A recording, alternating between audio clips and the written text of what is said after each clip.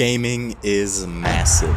Everyone can do it on their phone, PC, console, or refrigerator. Not only is gaming getting more and more popular, but companies also do their best to get as much money out of their customers as possible. For that, they have lots of funny little tactics like offering unique skins for a set price, or intentionally causing an in-game gambling addiction using human psychological weaknesses. This is all that's wrong with the gaming industry, but also a guide to avoid the scammy tactics studios use to exploit you.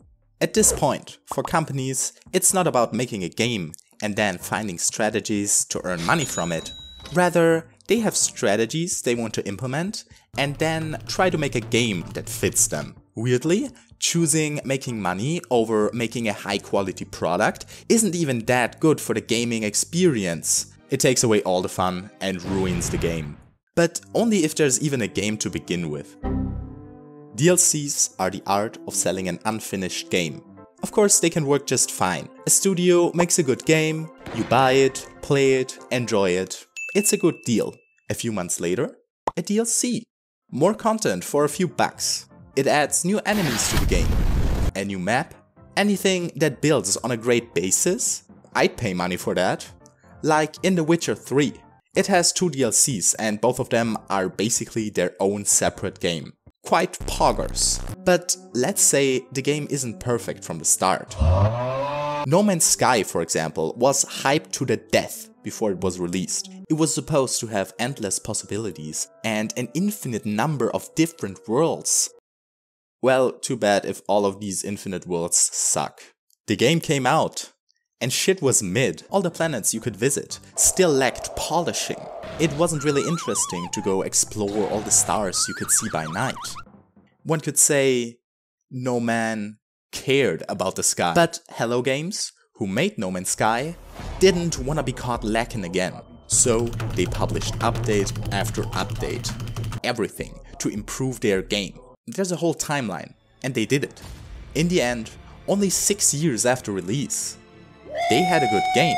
And if you had bought it in 2016, you would have to pay exactly $0 to get the good version now. This is far from normal. The average studio wouldn't have fixed their mistake. I mean, why would they? The idiots had already paid for it. But let's say as a company you care about a good reputation or whatever. Certainly, you don't improve a half-finished game for free. Often, it's actually the opposite. Studios intentionally release an uncompleted game, only to later publish DLCs for it, and basically charge you extra for the missing parts they didn't give you in the beginning. EA's Battlefront 2015 did an amazing job at this. The original game cost you $55, and it had basically no content. I got this game when it came out. And when I first played it, I could not find any fun single-player game modes. Back then, I thought I was just too stupid. But no. This was a multiplayer game with just a few maps. Obviously, the community wasn't too happy about it. EA then announced 4 DLCs, expanding on the game. Not for free, of course. In the end, that meant if you wanted to actually play an entire game, you had to pay $110. And this was only the most moral way EA has ripped off players. So stay tuned for later, when we discuss how evil they really are. To be fair, this is not limited to EA though. Many studios actually do this. However, DLCs aren't a complete ripoff. If you think about it, a DLC is still a lot of work. The studio actually has to make content they can sell. No, they don't. Sometimes they just design a few skins, call it a DLC, and sell it for $10. Of course, not every studio does this. There are also some good ways for them to make money. Skins, for example. In multiplayer games, skins don't give you any advantage, aside from looking extremely fire. They're just cool, and if you don't want to buy them, you have no drawbacks. You're kinda whack though.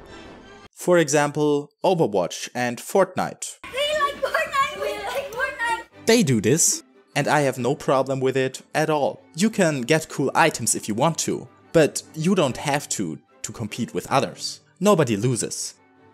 Paid customization in general is nothing bad. Except you put it in a box. Loot boxes contain random items you don't know before you open them. Who's that Pokemon? It's Pikachu! It's Clefairy! And you can usually get them for in-game money or real money. But you don't know what's inside. You never know what you're gonna get. And loot boxes are evil. Doesn't even matter what's inside of them. Doesn't matter if it's FIFA, where you can get a real advantage if you get something good in your packs.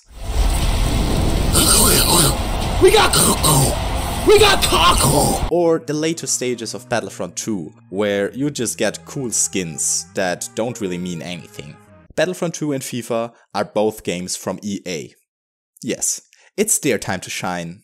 Or shadow, whatever the opposite is. EA is evil. In fact, so is anyone who uses pack openings, loot boxes, or anything like that. If you see them in a game, it only means one thing. The studio wants you to become a gambling addict. And this is proof. I found this video of a guy that explains how to earn as much money as possible from your video game.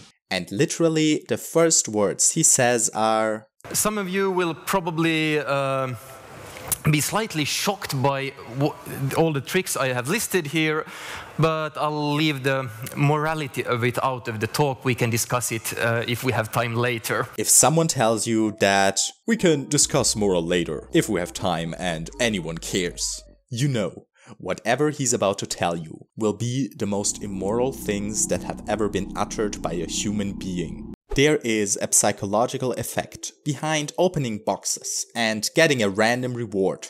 Don't ask me why, but our brain just loves it. When you decide that you're gonna pay for a certain in-game item, you know what you're gonna get. I mean, it's alright, like... But when it's random, when you don't know if or when you're gonna get something worth your money, you do it much more often. Because when it works, you're happy as f. Oh my god!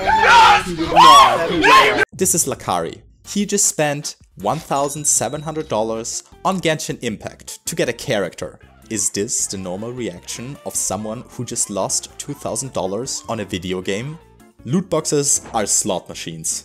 In concept and the way they are presented. Just look at the animation you get when you open them. So epic. So satisfying. Opening them just feels like a reward. But let's be honest. Of course, they aren't really like gambling. Because in gambling, you can actually win money. Here, you lose money either way. In the best case, you get a video game character. Now, you might be thinking, I don't care, I've never paid for anything in a game. Well, it can go faster than you believe. Nobody actually goes and thinks, whoa, stumble guys? What a creative concept. No one has ever done anything like this before. I'm gonna spend my life savings on it. Nobody initially wants to pay thousands of dollars for items in a video game. But it does happen, because video game studios make it happen. Here is another website that's basically just a tutorial for game designers to get players to become buyers. After you've played for a while, settled in, got used to the mechanics, you might get an offer to buy crystals, diamonds, golden shards, whatever the currency in the game is. And it's always ridiculous. This is so expensive. Who in their right mind would spend $10 on 800 crystals? For that, I can only get one new weapon that would make me 10% stronger. I'm never gonna spend money on this. And you keep playing, keep having fun. And then suddenly, you get the offer of your lifetime. 3 legendary packs to open, a 109% experience booster, and 10 new skins for not $80, but $5. Lord have mercy. I mean, it's just $5. Not 80 like before. This really is a good deal. And why should I even grind in the game if I could have all of this so easily? One time really can't hurt. The hook is where you put up an icebreaker. You want to give a really good deal. The first spend, it breaks the ice, then they think of themselves as spenders in the game. Yeah, they got you. This insane deal was a trap. Now that you've spent money once, you'll probably do it again. Another part of the trick: time limits. This offer won't be here tomorrow. That's how special the offer is. Decide now.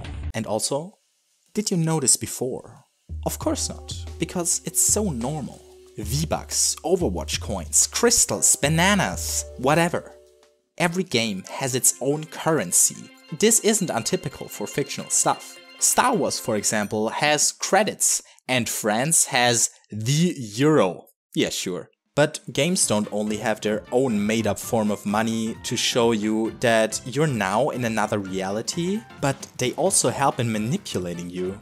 If you pay $5 for 690 crystals, and then 420 crystals for an item, how much money have you paid for the item? No. You have no idea? That's the idea behind it. The exchange rate is always a goofy number that makes it hard to understand what you actually paid. Every game where you can spend money has this. So every game has this. It just makes it hard for you to have an overview of what you actually spent. Now, I know all this sounds bad, but let me tell you something. As evil as all these tactics are, they don't destroy the game. Buying anything I talked about here is a choice. And if you don't, you can still play the game. The game can still be good. But what if the studio goes further? What is when the studio actually ruins a great game just for profit? Good question. As it so happens, I just recently made a video about how this happened with Tanky Online, which you might find interesting as well.